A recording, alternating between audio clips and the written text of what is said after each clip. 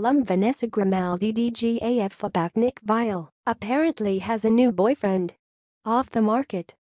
Former Bachelor contestant is back in the dating world and seemingly happy with a new man in her life. Since ending her engagement to in 2017, neither of the reality stars have openly dated anyone else. It looks like she's on to greener pastures with Canadian businessmen. "Do you, girl? I am dating someone," the 31-year-old dished exclusively to Us Weekly at the iHeartRadio Podcast Awards on January 18. She also added that her new romance is very exciting. "So, who is this guy?"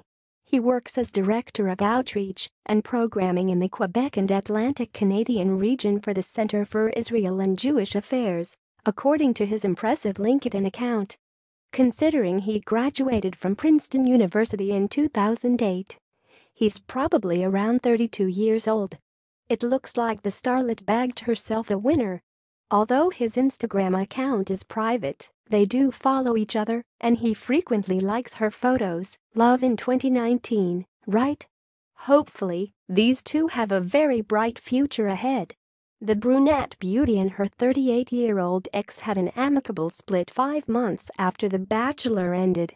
"It's with a great amount of heartbreak for the both of us as we have decided to end our engagement," the reality duo said in a statement to E! News at time. "We gave this relationship our all, and we are saddened that we did not get the fairy tale ending we hoped for. We will continue to be there for each other no matter what.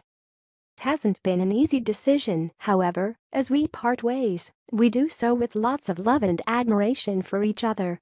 Her friend and co-star Taylor Nolan dished exclusively to Life in Style that her pal was doing well in the aftermath.